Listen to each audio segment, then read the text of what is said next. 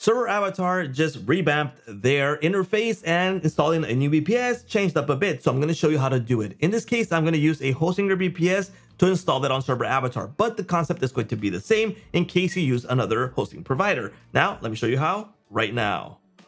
What's up, everyone? So the installation process for the VPS on my hosting provider is already done. Now that's something that you're going to go through the steps. It's like step by step. It'll be the same for any provider. What we're going to need is the IP address and the password. In this case, I previously set up the password. If you forget it on Hostinger, just change it up right here. All right. Now, before I show you how to install it here on ServerAvatar, let me go ahead and show you the sponsor for this video, which is Hostinger. I am going to use their hosting provider. So if you need a VPS, jump over to the link in the description, go to hosting, go to VPS hosting, and you're going to be able to find their hosting plans.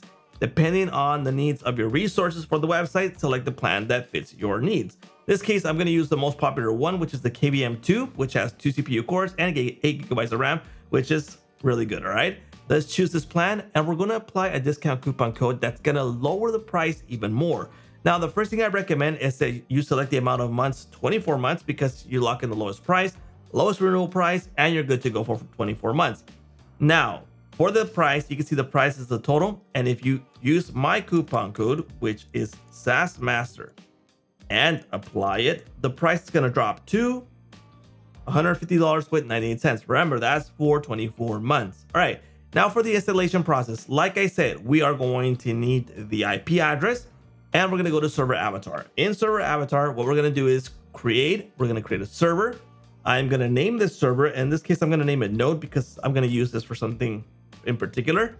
Use the IP address, then the password that I previously set up. All right. And then I'm going to select the tech stack. Now, I would recommend Apache if you need a stable type of server. And if you are going to install only WordPress sites, I would recommend OLS. And for other use cases, Nginx and Node. In this case, I'm going to use Node for this. All right. And if you use Apache, OLS, or Nginx, I would recommend MySQL. All right.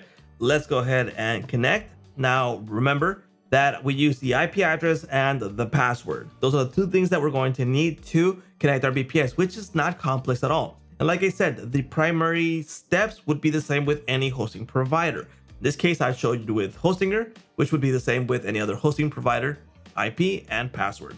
Now let's give it a few seconds for this to jump over to the installation of the VPS. There we go. The installation process has begun, and basically it's super easy to do this. Now, all you have to do is, like I said, use the IP and the password, and that's how you're going to install your VPS on ServerAvatar. Don't forget to use my coupon code if you plan to grab a hosting plan on Hostinger, and that's a wrap for this video.